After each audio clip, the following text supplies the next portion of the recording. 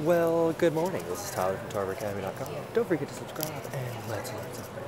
Okay, so I want to talk to you today about how to pretty much voice type in Google Docs. Okay, the first thing you do is go to your Drive account. So it's drive.google. I just pointed to the screen. You can't see my hand. Drive.google.com. It's going to take you to your Google Drive, or if you have a short link, I got mine right there. Whatever. Just go to Google Drive.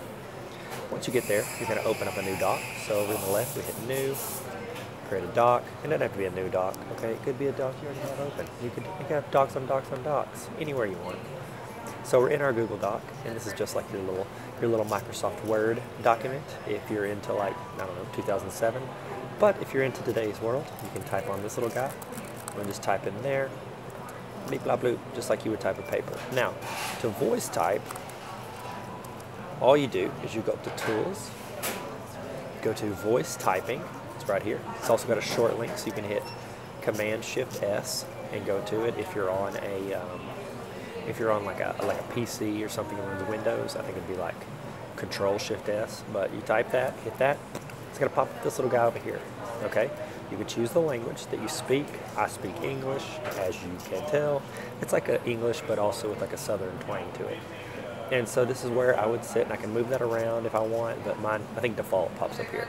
All you do is click on the little microphone, and you can start talking. So I'm gonna move my cursor there, click this, it'll turn red like this, and then I can just talk through, and it'll type my whole paper.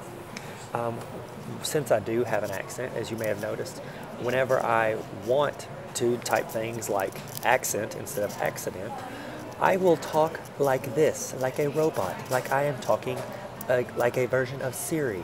It would help to do this. Now, one of the cool things that you can do is if you want to end a sentence, you can just say period, and then it will start another sentence, as you can tell from my text. If you want to say go to the next line or return, oh, well, I thought it did that. Maybe it doesn't, but it does do a period. See, look at that. I'm ending sentences, exclamation point. This is exciting, question mark. See, that's good stuff. Okay, so that's how you voice type on Google. If you want to stop doing that, you just click the little button and it'll take off the voice typing. Look at that, new line. That's what it was, got it. Thanks for the tip, Google. Did y'all see that? You can say period, I already told him that, but you can also say new line, so let's try that. This is a sentence that I'm saying with my words, new line. Hello everyone, this is something, oh, it didn't do it. New line, do a new line, Google. What are you doing with your brain? It's okay, you at least do your periods. Period, there we go. So that's how you do it. Now the cool thing is that you can still type and hit return and all those things while you're doing this. So that's it, the end. So you can correct it as you're typing it if something's happening. So that's how you voice type. Please don't forget to subscribe. It's that little button that says subscribe. And you know what? Just keep doing you, boo-boo. You're amazing.